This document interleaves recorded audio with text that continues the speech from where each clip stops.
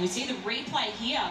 The handlebars just completely detached, and there's nothing that he can do. There's no control left him down. And he's got Kellen O'Brien right behind him, ready to take a ball. And the first faller of this track session.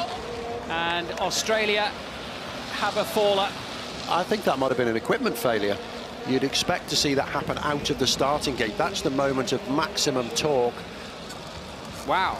Looked like a painful visit to the boards as well.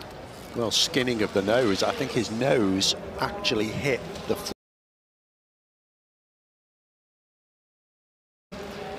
Because he went straight down, all his weight on his forearms. Never seen anything like that. That must have been...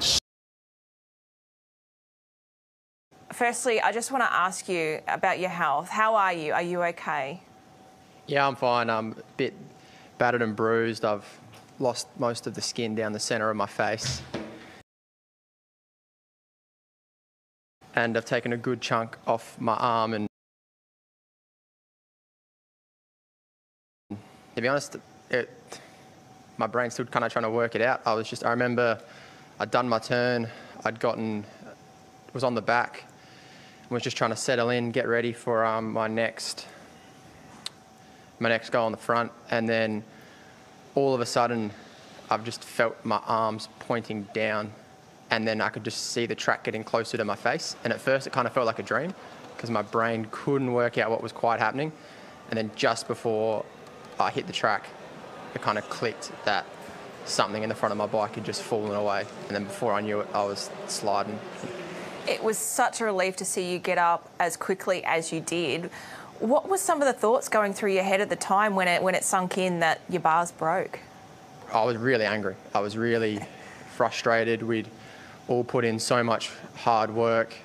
Everything, all the sensations I'd had were amazing. I had this feeling before the start that we were, going to be able to go out there and do something special. So it was purely just frustration and anger at first.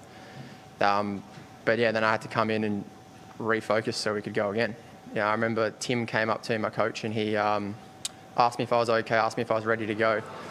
And I've just looked at him and I was like, yeah, it's the Olympic Games, Tim. This is what we've trained all this time for.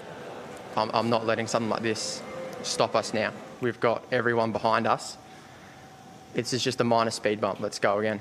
To see you get back up on the track and, burns bare, body battered, broken bike, how hard was it to trust the equipment again, second time round? I think I was just so caught up in the moment. I didn't actually think about what had happened in my handlebars or anything again. I knew all the guys above me had put in so much work, and I wanted to go out there and do everything I could for them to make sure we had a fighting chance to still bring home a gold medal. The green and gold jersey is something that I've been working for my entire life, and I just felt that I needed to do it proud, do all my friends and family at home proud, and do my country proud.